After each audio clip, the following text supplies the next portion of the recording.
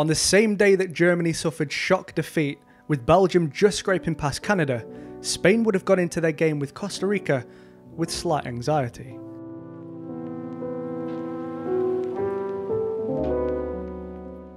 Except there were no nerves at all.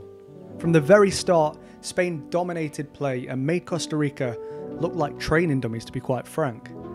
But how did they make it look so easy, and what tactics did Luis Enrique use? Let's head over to the tactics board to find out.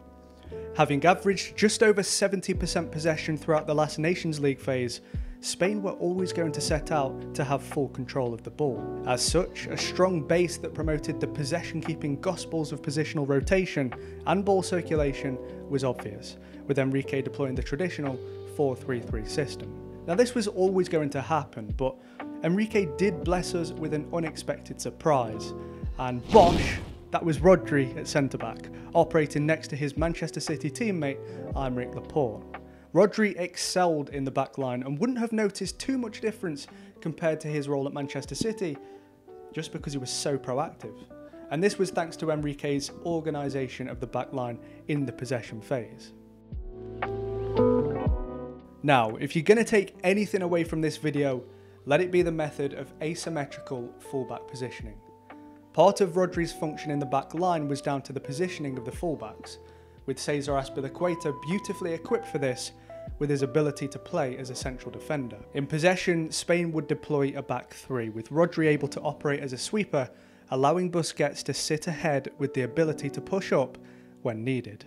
And the Barcelona man was integral to the spine of the Spanish setup, with his presence vital to the out of possession phase, hence his ability to hold his position. Overall, the impact of Busquets and Rodri to this side was vital, and you can see how active Rodri was as a centre-back via this heat map.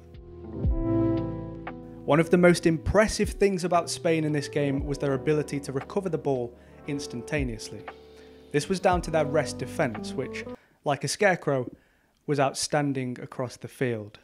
Yeah, I'm not going to do that.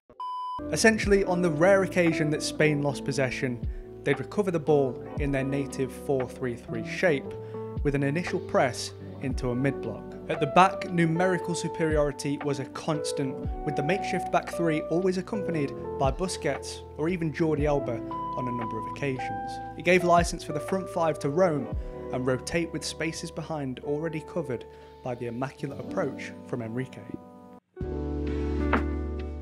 The front five in the attacking build-up had an absolute field day, hence their haul of 7 goals.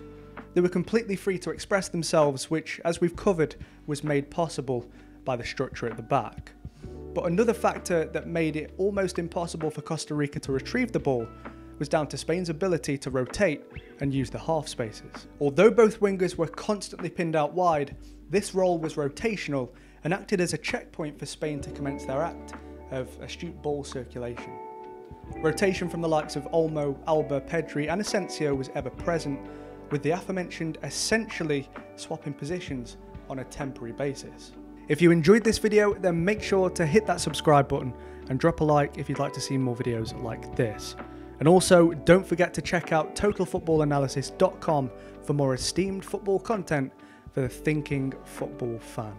Other than that, we'll see you in the next one.